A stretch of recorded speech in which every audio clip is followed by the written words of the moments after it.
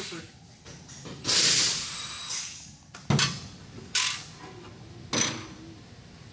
Alright, so as you can see, we have just pulled the dog box out of our new F30 build because we are currently going to be waiting on parts for it.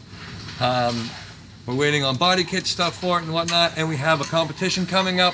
So in our last video, you saw us pull back Mona into the shop, and she's right here next to the F30. So we're going to take this dog box and we're going to put it on that sweet 2JZ that Chris spent the weekend building for us. So it's got all nice bits and bobs on it. He'll go over that with you. I also noticed that the intake manifold is a 3.5-inch inlet. Did you notice that? Body also isn't already set up for the V-band, so we're going to see if that other throttle body from the old intake manifold bolts up with that one. Because that one already has the HD clamp set up on it. Okay, never mind. That answers that question. So we got Donnie underneath. Oh, Donnie got out from underneath the car. Donnie is going to be working on doing the subframe stuff for us because we are now putting a winner's dip in the back of this, as well as a dog box. Our plan for it was just to make it a fun car, a demo car for, you know, going to like Fuel Fest and all those other ones, Grid Life, whatnot. But now it's going to be competing. So we're going to put a winners in it, dog box. So we have the subframe somewhere around here. So Donnie's going to take and put that in, put all the control arms and everything on that, while me and Chris are mating the motor to the trans and then putting it in the car. And then from there, Chris can start working on wiring for it, and I can start working on intercooler piping, downpipe, all that stuff. So it's going to be all hands on deck for this. Yeah. We have 2 weeks to put together a race car, and if we didn't have to change anything on it, if it stayed everything how it was supposed to, we would have been able to do that with no stress, no pressure. So now timeline crunch is happening because we have a lot of other stuff we need to do. Some of y'all saw it in one of our other videos. We didn't say anything about it, but somebody saw the Easter egg. So we have a lot of stuff that's on our plate right now, so we're going to rush right to this and get going.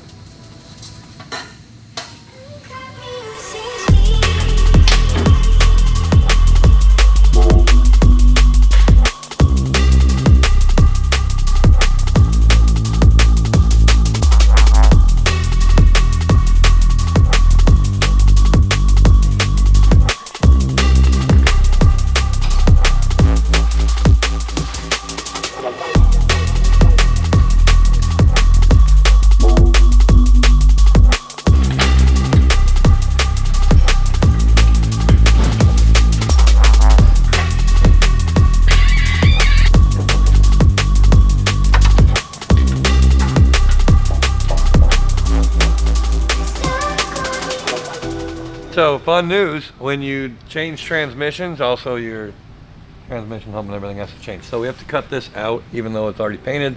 We'll build a nice cool little cap out of aluminum and then, you know, have them paint that part. But we need to make room for our dog box because it wasn't supposed to get one. Now it's getting one. So we're gonna make a little bit of room for it. So we have the engine in there, it's on our engine mounts. And we're gonna take and cut that out and then put it up into place, and then we can start doing fab work. Chris can start doing wiring on this stuff. Gonna go fast. It's gonna be fast. 2 weeks, right? 2 weeks.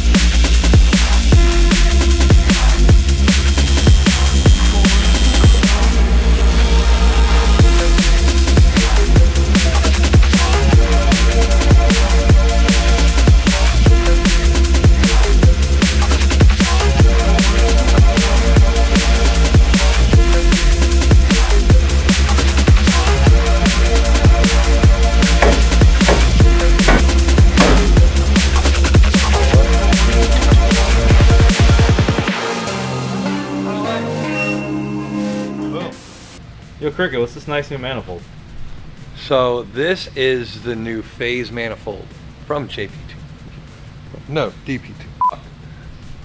I was gonna start by saying we needed a new manifold. We're not going with a cast one, and we wanted a tubular manifold. And phase manifolds by DP2 actually has them. They're in stock. They're available on our website. So they're available for GE and GTE applications, and they have been made to fit the E36 and E46 chassis. You can get them in a V-band or a T4 clamp. Now the cool thing about these is they're set up in firing order. So when one fires, it actually grabs the vacuum from the other cylinder, so there's no lag there. It's constantly pulling air. So it's all done in firing order, equal length. They actually did a lot of testing for this. So it is sick. Can't wait to try it out. And it's beautiful. Very nice welds. Everything's put together really nice. I'm excited. They have it in stock. You don't have to wait. It's crazy. You can actually order it and it'll ship. Available at drifthq.com. Turbo Smart. Saw these in SEMA and they were awesome. Can't wait. As soon as we saw it, we wanted one on a car. We just didn't know what car we were going to put one on. It's like a giant wastegate ball. And then we swapped everything from Mona to a different car, and we needed a turbo, so it worked out perfect.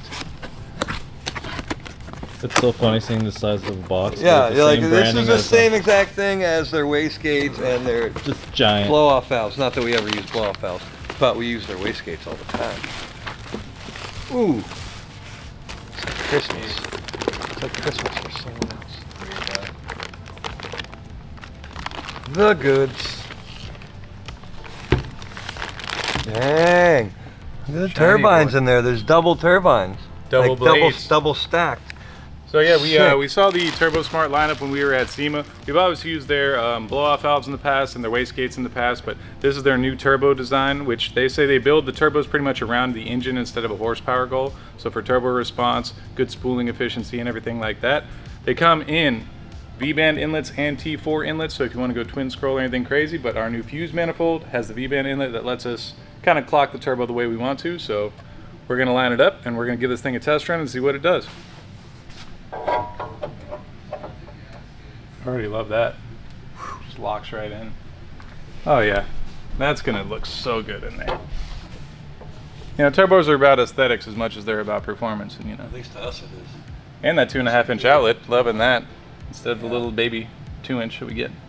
So their hot side turbine, it's a different design than most, and it's a lot smaller too, right? They were explaining it to us at SEMA. They're able to have like a more compact turbo and offer the same amount of same power. efficiency, just through like pressure ratios and, you know, AR sizing and everything like that. They figured out something, so we're gonna test how efficient they really are. They use that phi ratio is what they do. Now you got all that room to swing that downpipe over there too, so you can put some churching up in the side.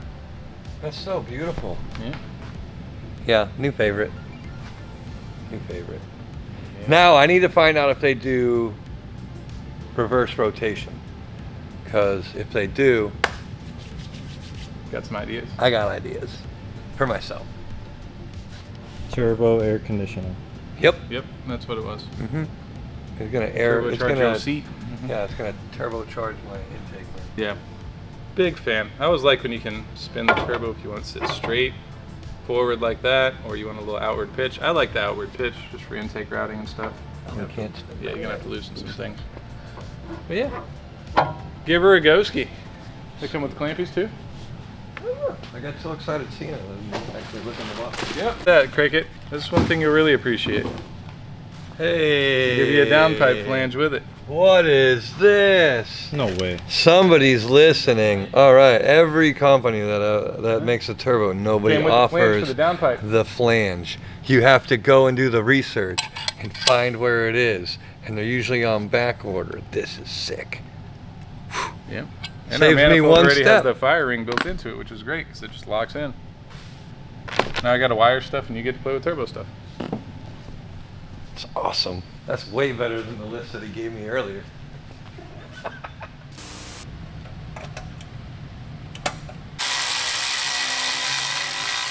So I got my pre-cut pies from Vibrant in 4-inch. So you can get these in anything for stainless and titanium. They don't sell aluminum pie cuts because they want to keep you, you know, they don't want you to be lazy and become dependent. You can make your own aluminum pie cuts. Those are simple to make. These ones take a little bit more time, and then you got to deburr them and all sorts of stuff. They already come all set, like laser cut, good to go. Just put them together and weld them. Nice and simple. Thanks, Art from Vibrant. You're always hooking me up. Appreciate you. Tape them all together first. See if you like it.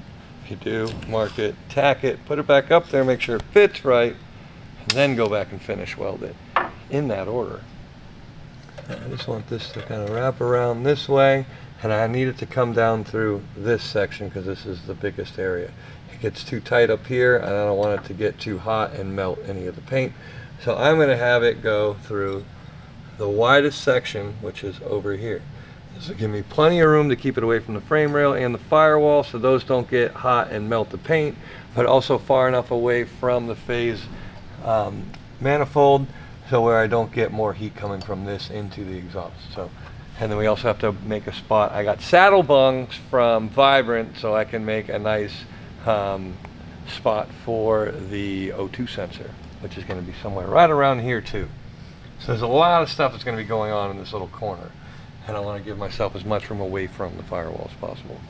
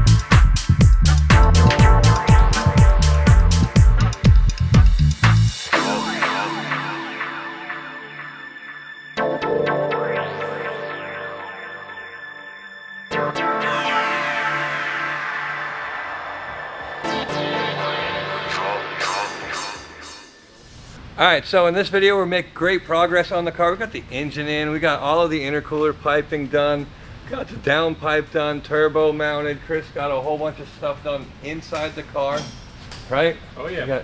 Yeah, I got pretty much all the brake lines routed as much as we can. We just got our master cylinder in today, which is sweet. We got our hydro line routed. We got our power suppression lines ran to the front of the car. Most of the chassis harness is laid out at this point. We just have to get a couple connectors, which will be here in the next few days. We have our arc panel ECU, everything like that is all mounted. Cricket mounted everything into the dashboard as well, which came out sweet. Then we got heel plates in there, which are badass. We got our seat position finally figured out, so now we're gonna get to mounting the hydro and then we can finish all that up. Then it's gonna go on the lift finally, because we were tired of working on the floor. Thanks to Tommy, who is now gone, our sweet boy. And thanks, speaking of working on the floor, Donnie made room for the Bulldog that we just got in there, so he had to do all this by himself while the rest of us were working on other aspects of the car. So he'd go up, oh, not enough, down, cut, up, down, got it to fit perfect. We made a back cap for it as well, and now we're on to putting in the fuel cell, the radiator, and so on, but it is coming together. Oh, and we got the quarter panels on. Because they kept sitting on my table, and I didn't want to scratch them. I figure if I put them on the car, someone else can scratch them. Yeah. Now we can put the radiator and all that stuff in there. It's going to be an exciting week. Yeah. So let us know what you think. This is a fast build for us. The only thing we changed in this was the transmission and the rear end. Everything else was already ready to get bolted in here. Just a new wiring harness, so he has to do chassis harness. But besides that, it's fast. Yeah. We've done next week, right? We also changed, intercooler position and, all that stuff. So that's all going to take a toll on timelines. But yeah, hopefully we'll have this thing done next week. Yeah. I got faith. 2 more videos. We'll have this bad girl running. Mona Lisa 5.0. 5.0. Like, subscribe, comment. Send it to your friends. You know, it's a 2JZ. Look at it, it's beautiful. And this is brand new. 0 mileage 2JZ from Toyota GTE. You can actually buy them, it's crazy. Gonna be available at drifthq.com. Yeah, stay tuned. If we don't buy them all.